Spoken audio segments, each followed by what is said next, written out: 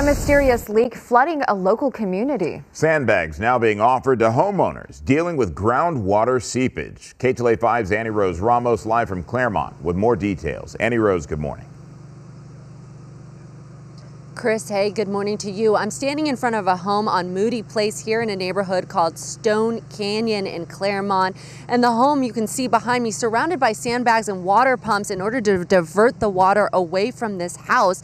But Chris, this isn't even the only house that looks like this. Multiple residents reporting they're having to take measures into their own hands because of groundwater coming up and out of their yards, saying it started as a small trickle and then turned into a steady flow of water. You can see those sandbags on either side of this driveway right next to hoses and a generator to push that water out. I spoke to one resident who says this happens all the time they get a year of heavy rain. Now we're going to show you some video of what it looked like around the corner at another house dealing with the same issue. You can see more hoses diverting that water out of the backyard of these homes and into the street, or it can drain into the gutters. We're hearing all of this started last Sunday, and since then the water increasing in flow and intensity, affecting over a dozen homes. Now back here live off of Moody Place, we hope to talk to more residents later this morning.